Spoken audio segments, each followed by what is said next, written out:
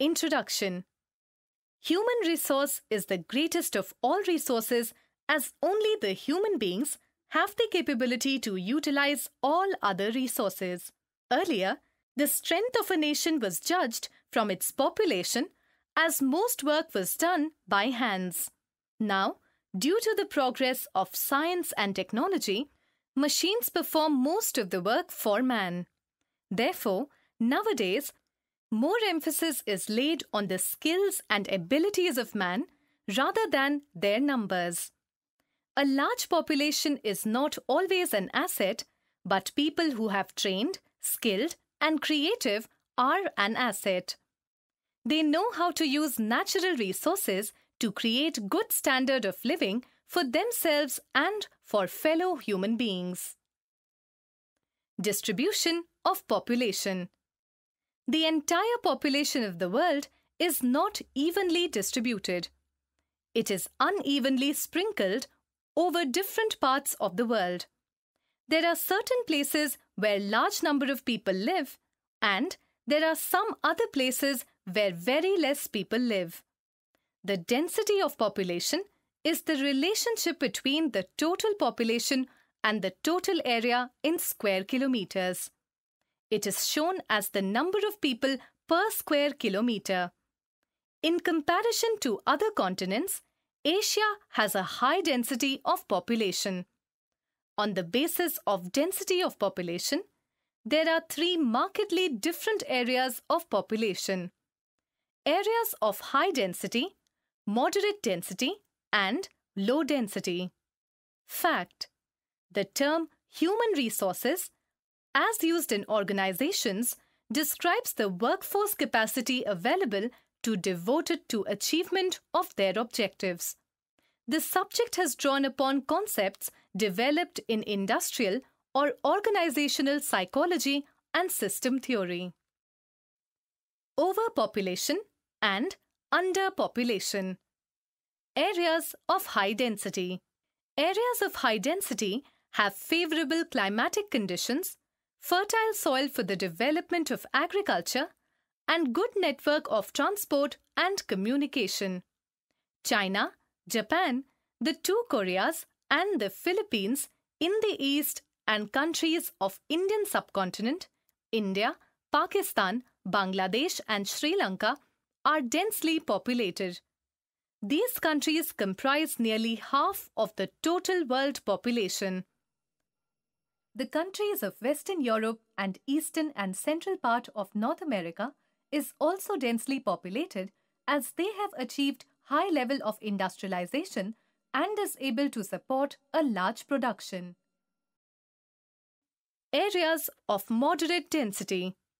Mining, industrialization, and improved infrastructure have made these areas attractive for people to settle.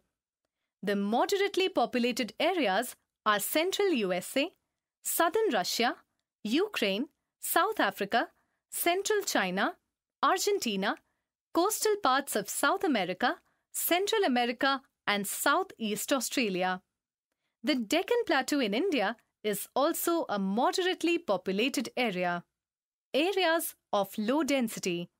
Areas having very low density are the rough and rugged lands and high mountainous areas.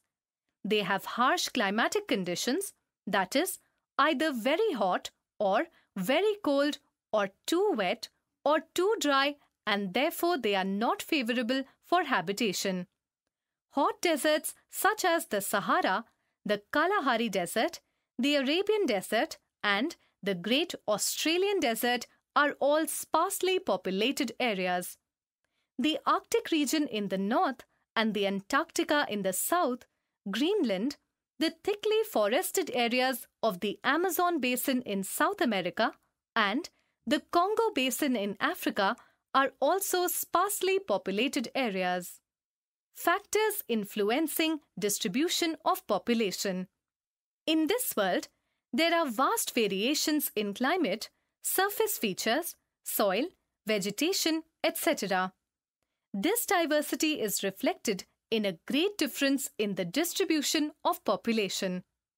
No single factor can ever control population distribution. All the factors work in combination to control distribution of population. Following are the factors which affect the distribution of population. Relief is the most important factor affecting distribution of population because people always prefer plains rather than mountains and plateau, as most of the productive activities can easily be carried out on plains. It is evident from the fact that about 90% of the world's population inhabits land, although plains occupy only about half of the world's land surface. Fertility of soil is another important factor, as they are the support base for agriculture. Ganga-Brahmaputra Delta, Nile Delta in Egypt, Huanghe in China, etc. always attract large human settlements. This is the reason why river valleys are called the cradles of human civilization. Climate is another important factor affecting distribution of population. Those regions which are very hot or very cold, or either too wet or too dry, are usually avoided by the people. This is the reason why the equatorial region of Africa, the polar regions of Russia, Canada and Antarctica, the Arctic region, and the region of Ladakh in Kashmir is very sparsely populated. On the other hand, a moderate or a mild climate attracts people to settle down in a region. The temperate regions of the world and subtropical areas are densely populated. Availability of resources also attract people to an area because more opportunities of employment are available there. Some regions are rich in minerals like the diamond mines of South Africa and the oil fields in the Middle East. The discovery of minerals in these parts of the world have attracted large chunk of human population. Impact of population change. Overpopulation. Population growth and economic development are intimately related. All those countries which are still developing have a high growth rate. High growth rate has its impact on food supplies. Many African countries are suffering because of shortage of food. It is due to this deficiency of food that people in some parts of Africa are malnourished. Moreover, a high growth rate of population creates scarcity of residential houses. Rents of land and houses become very high. As a result, poor people are forced to live in slums which have limited amenities of drinking water, electricity, and drainage. This leads to the spread of diseases, thereby adversely affecting the health of slum dwellers. Inadequate facilities of education and health services, lack of employment, etc. lead to an increase in many social crimes. Increase in population creates a heavy demand on natural resources like forests, which begin to deplete very fast. Water supply also becomes a problem due to high growth rate of population. This leads to the problem of insanitation and hence causes spread of diseases. Underpopulation. Sometimes known as depopulation, population decline is the reduction over time in a region's population. The decline can be caused by several factors, including sub-replacement fertility, along with limited immigration, heavy emigration, disease, famine, and war. History is replete with many examples of large-scale depopulations. Many wars, for example, have been accompanied by significant depopulations. Before the 20th century, population decline was mostly observed due to disease, starvation, or emigration.